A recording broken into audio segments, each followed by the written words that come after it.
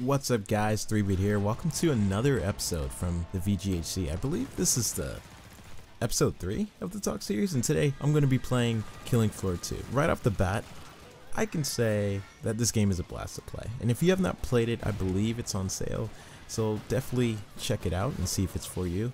The base mechanics on how the weapons feel is absolutely fantastic. And I commend TripWire Interactive for paying close attention to how all the weapons feel.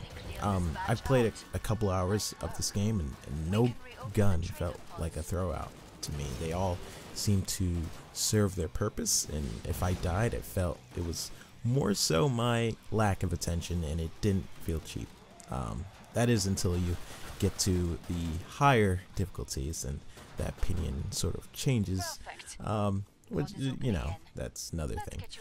Which, you know, that's all great for a title like this. This game has sort of a similarity to Call of Duty's zombie mode. There's sort of a currency system in between waves of the horde mode. From my own experience, I can say that the player base was pretty nice, not only in server numbers, but I would say about 80% of the time the people I played with are actually working together, giving you health and ammo. And this was nice to see, not only considering how hard this game would be if there was no teamwork, but just because from my own experiences, newer games tend to encourage gamers to be on their own path with the illusion of teamwork. So it's really cool to see a game where it you know, encourages teamwork. There's only a few games that are sort of doing that nowadays, so it's nice to see it in this game. So do I think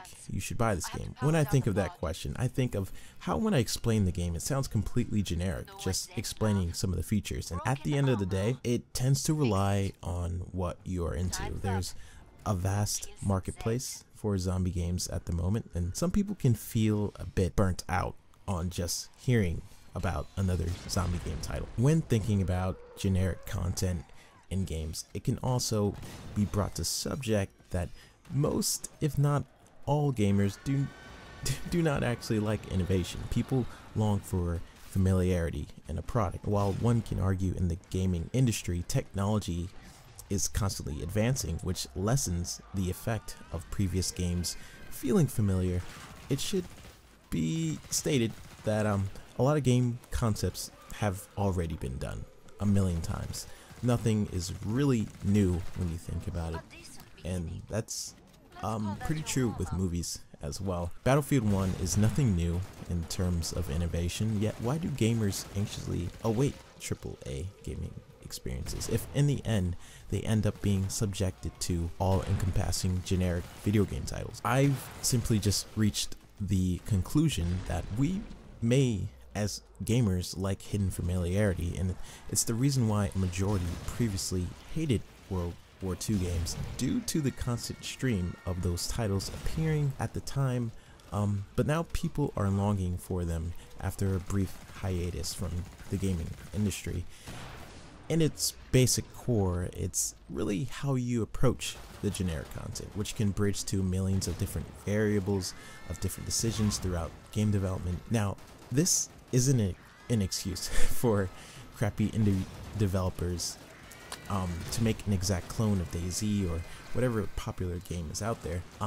My argument is pretty much that you basically shouldn't judge a book by its cover all the time, and I'm definitely trying to gain more of an open mind when it comes to exploring different genres of games, though I know the vast majority of the market do not have that same mindset. I'm not preaching in any way that this game is perfect, and I don't want people to mistake my sort of sidetracked speech on inclusive games as that. Killing Floor 2 does unfortunately suffer from needing more boss fights and different modes in the game. There are currently 2 different bosses, and they appear once you survive all 7 of the different waves, which spikes in difficulty as you progress through them. Killing Floor 2 is surely lacking on content as of the recording of this review, but TripWire seems to be pretty good with development support, basing on their history of the last Killing Floor game, with lots of mods and